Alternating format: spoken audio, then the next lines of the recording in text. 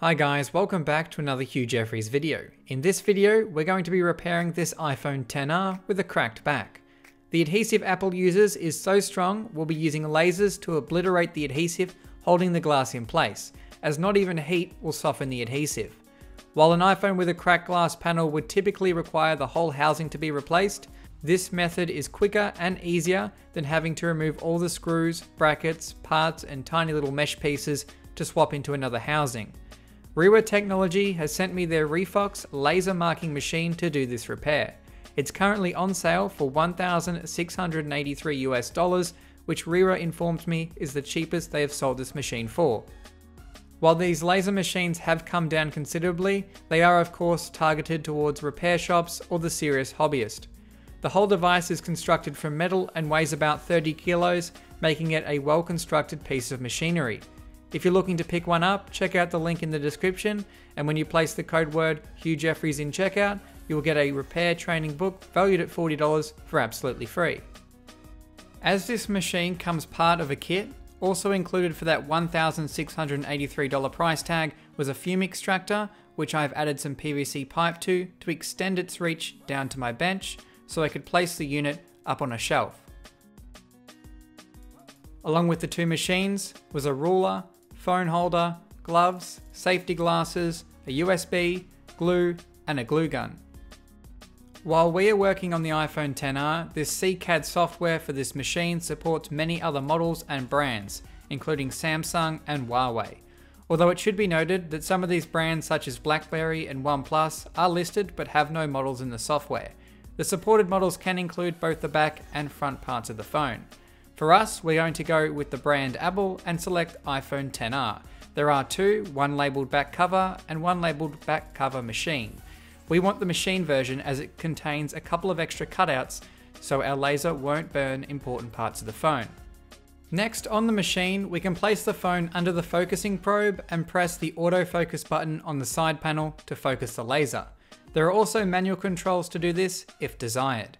When the laser is in focus, a green light will illuminate on the side panel. It's now time to get the phone into place so we can have some fun with the laser. It's important to use the fume extractor as the laser creates a lot of terrible smelling fumes. In the software, most of the settings are left on default, except the speed was slightly adjusted based on the Get Started video Reassembly sent me.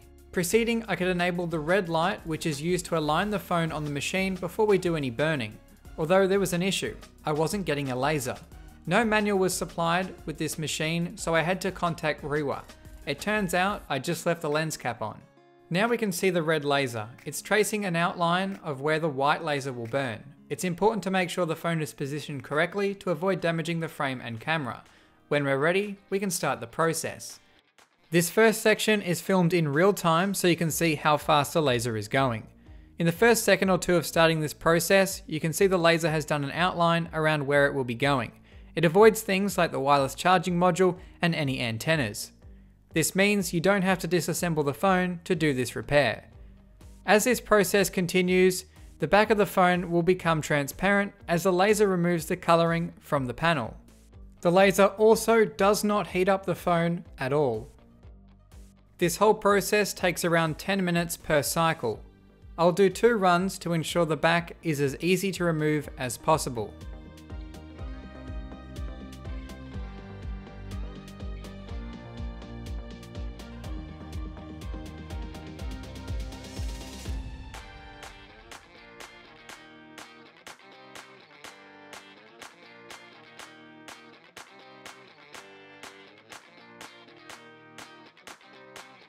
After completing the second run, we can take a look at our iPhone XR to find that it's mostly transparent and is now a smoky black color. Pressing on the glass, you can see flakes of material the laser has removed. For this repair, I left the phone completely assembled and you can see that it's still working just fine.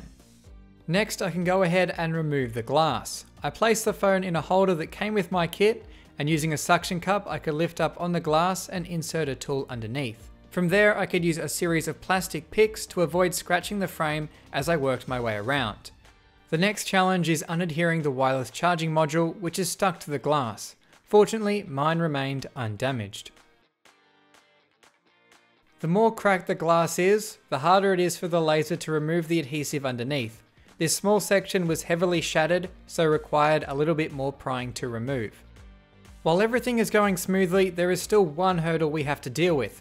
The back glass of this phone goes underneath the camera lens. To make matters worse, the lens is welded to the frame, so we'll have to break the glass around the camera to get it all out.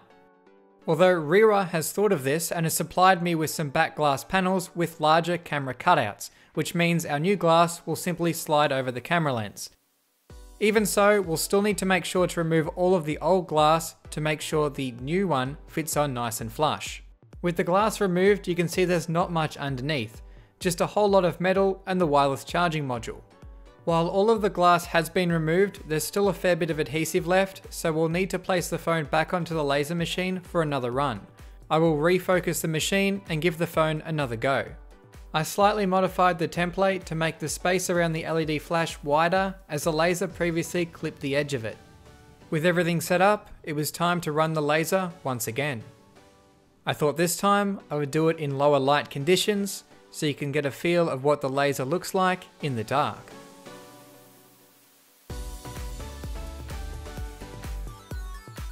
The adhesive removal requires 2 runs, and you can see it literally flaking away and changing colour on the second run. After it's complete, I can simply lift all of the adhesive away using a metal tool. You can see it's gone from as hard as concrete to simply flaking away with the use of this laser. After cleaning up the wireless charging coil, it's now time to install the new rear panel. You can see this is the slight ridge underneath the camera which the old glass would have sat underneath. Our new glass doesn't require this and will just go straight over the top. Unfortunately, I lost the black rear panel that Reassembly sent me, but I have every other color for the iPhone XR, so I now had to make the decision on what color I wanted. Due to copyright, Reassembly doesn't supply glass with logos, however I picked up one that did, so I'll be installing that one instead. One issue I faced with this kit was the glue gun. I just couldn't get it to work, as pressing the trigger didn't move the plunger, so I had to push it by hand. This meant I couldn't be as accurate when applying the new adhesive. I attempted to follow the same pattern as the original factory glue. I am assuming this adhesive is nowhere near as strong as the factory one, which is definitely a positive thing if the glass ever needs to be replaced. Positioning the new glass into place, I can sit a heavy box on top while the glue cures. Afterwards, I can wipe away any excess glue and remove the protective film over our new back panel.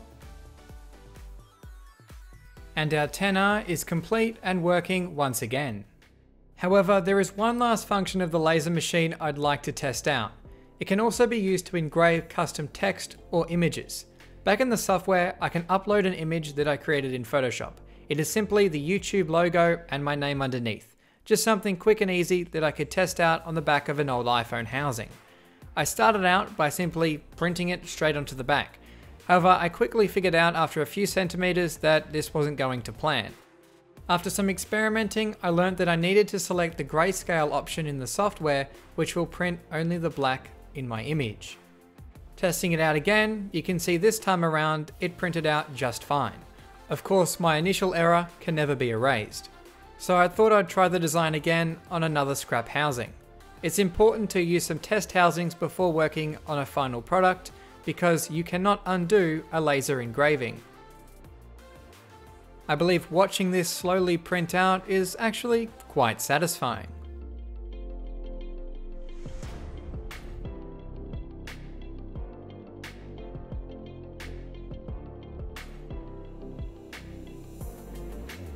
After it's completed, you can see the final result. As far as I'm aware, it's not possible to engrave in different colors other than this whitish grey. So this is it. We managed to repair an iPhone with a laser machine, and in the process made a custom black and red iPhone XR. The machine itself is capable of removing the glass from the back of an iPhone or engraving just about anything. Based on my short time with the machine, I'm amazed at what it can do. If you run a repair business, this could reduce the time it takes to repair an iPhone with a broken back, meaning you could do more repairs to make more money. It is for sure an investment, but it may pay itself off. However, if you're doing a once-off phone repair or are not regularly fixing devices, of course, this wouldn't make financial sense. The only issues I have with this machine is it didn't come with an instruction manual. However, a basic video was provided, but it missed a few important things. As well as the glue gun not working, maybe I'm not using it correctly, but I don't know if I don't have a manual. And on that note, this has been a Hugh Jeffries video. If you like what you saw, hit that subscribe button and consider checking out the phone restoration playlist for more videos just like this one. And if you're looking for any tips or what tools I use to repair devices, be sure to check out my website, link for which is down in the description. That's all for this video, and I'll catch you guys next time.